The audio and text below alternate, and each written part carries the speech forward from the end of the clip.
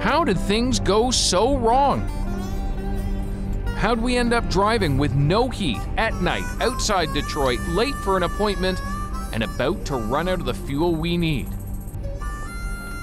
It's our first adventure with a fully electric car, and it began by renting Arthur Pott's entry-level, battery-only vehicle. Welcome. How are you? Very well indeed. Good to see you. This is it. This is it, the Kia Soul. They're a little bit more expensive, but now I think the cost benefit, you're nuts to buy an internal combustion engine if you're driving around a city. I save maybe $3,000, $3,500 a year in gasoline. Turns out Potts pushed EVs in the last Ontario government. I was the junior minister for environment and climate change. Drivers are still shy of battery-only offerings, no gas engine at all. So what's holding us back?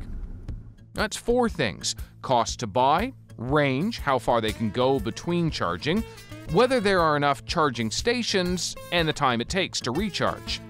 Along with producer Jill and videographer Ed, I'm testing those out on this journey. So 11.5 million Canadians do what we're doing right now, and that is commute by car to work. On average, they drive 23 kilometers one way, which means 46 there and back. Starting with 138 kilometers of range, we drive 50 kilometers on the highway one way, then add some stops on city streets for a return journey of 60K. Remaining range, about 28 kilometers. Total cost to recharge at home, under $2. How many times do we stop at the gas station? Not once. Not once. But we knew this part was going to be easy. All the EV experts we consulted said these cars are a no-brainer for city driving. But what if you need to take a road trip? Yeah, so tomorrow we head to Detroit. Yikes. Overnight, we're using a level 1 charger, the smallest and slowest there is. Okay, so we parked the car at 6 o'clock last night, started charging it at 7:30 now, 11.5 hours later. How we doing? The car is at 86%, and it could actually take 5 more hours of charging to get up to 100%. That's okay. This is enough for what we need to do today. And what are we doing? Well, it's actually a little bit risky. We are going 400 kilometers all the way to Detroit. It's a big road trip in an electric vehicle, one we've never done. Teslas, like the one next to us here, can make the trip in just one stop. But for us, in this much cheaper $35,000 car, we're looking at a max range of 165 kilometers. Cold weather can shrink that down by a quarter, so trip planning is key. If we go dead, it's not like you can just walk to a gas station, because not everywhere can give you a charge. Exactly. Basically, our experiment is over. Is over. Yeah. Jill is using an app to track where we can recharge along the way, and we can use that app to pay for the top-ups as well. Okay, never done this before, so let's see. Plug the charging connector into your vehicle. I think it's this one.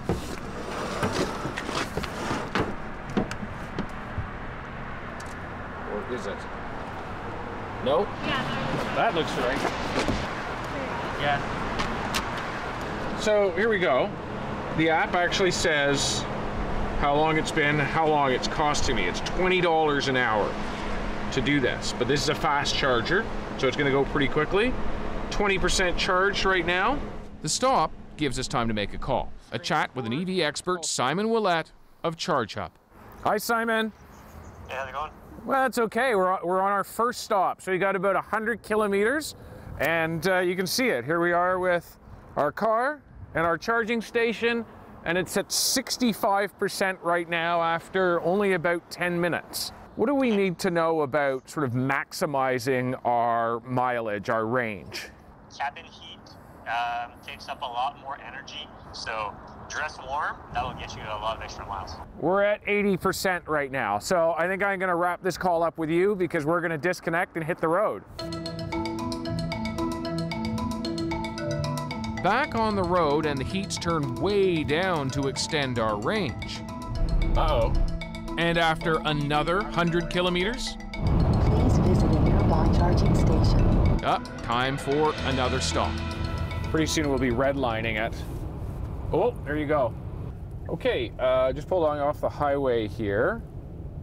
not quite running on fumes, but we got 16 kilometers of range left. So we really pushed the limit on this one. 300 meters.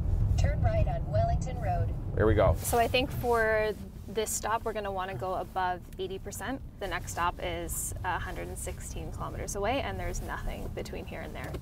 Okay, get the app out. $20 an hour to use this. We'll probably use it for about half an hour. After lunch and back on the road for half an hour, and that's when things start to go wrong. We should have taken a different exit. Oh, is that why you're saying that? Okay. Yeah. Are we way off?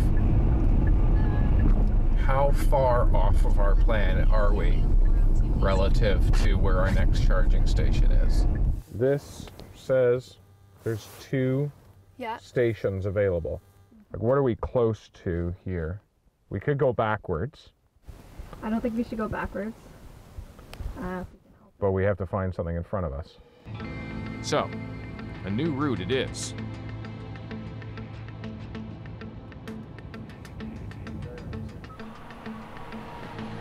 Okay, time for recharge, and not a moment too soon. We're only about 10 kilometers of range left. All right, it's charging, 9% already. Might as well get something warm inside. Okay, let me think.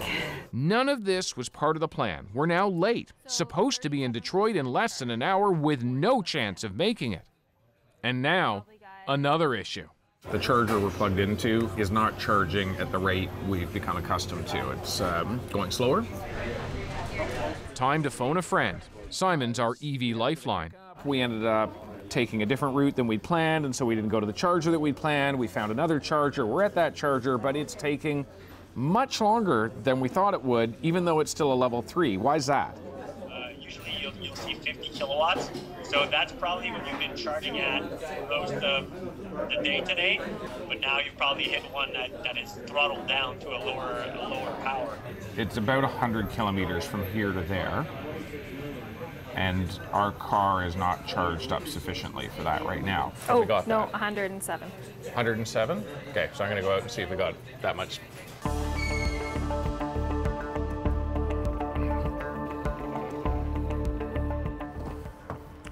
%. That's not gonna be enough. So our range right now is 78 kilometers. It's not enough to get us to Detroit. So I think we're probably gonna have to wait it out. The alternative is driving to a faster charger than this one, but it's a bit of a gamble. We have just enough range remaining to make it, but not enough time. We need to speed up, and doing so reduces the range faster. To compensate, we're turning all the heat off, and it gets very cold very fast. But we do make it to the auto show just before it closes. Okay, we made it. To meet Paul Rzuski of the Toronto Electric Vehicle Association. Good to meet you. Thanks so much for waiting for us. Okay, my hands are frozen, my feet are frozen. We had to turn everything off in order to get here. Here's my thing. People are gonna look at what we've done, and they're gonna say, uh-oh, I don't know about an EV. The good news is that you drove a previous generation electric car. So over there is the same car you were driving. It's being introduced with more than double the size of the battery. In other words, we could have made it without recharging, or maybe recharging once. A very different kind of story, and gives you a sense of where EVs are headed. It makes you realize how, in just 2 years, a single car model has really extended its range. There are some lessons, though. EVs certainly can be affordable and seem great for city commutes, but not all models are suitable for longer road trips. Still, progress is happening, and happening quickly. Longer ranges, shorter recharges, and more charging stations. David Coleman, CBC News, Detroit. Here in Canada, an expert we spoke with said the number of charging stations has been doubling year over year, but access really depends where you start driving and where you're trying to get to. So these are all the public fast charging stations in Canada, the ones that take about a half hour to top up most electric vehicles. There are a bunch in southern BC and in parts of Ontario, Quebec, and the Maritimes, but there are still areas, especially across the prairies, where they are few and far between.